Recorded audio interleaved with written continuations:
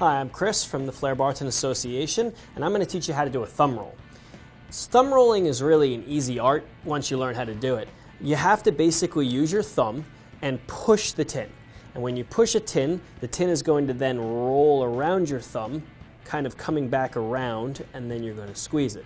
You also kind of have to move your hand a little bit down because as gravity goes, the tin's going to go. So it kind of starts here and kind of finishes a little bit lower. Not too much lower, but a little bit lower. You also will basically have the feel of the tin on your thumb the whole time, so you'll know exactly where to bring your hand down on the tin as it goes.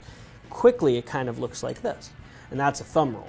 Now, the reason that you do a thumb roll is to kind of sequence yourself into other moves, whether you're putting your tin down, starting something new, or kind of going into a new move, or just to keep something moving in between moves. But a thumb roll is kind of more of a sequence filler more than a move you would do by yourself. You wouldn't stand behind a bar and go, hey, check that out.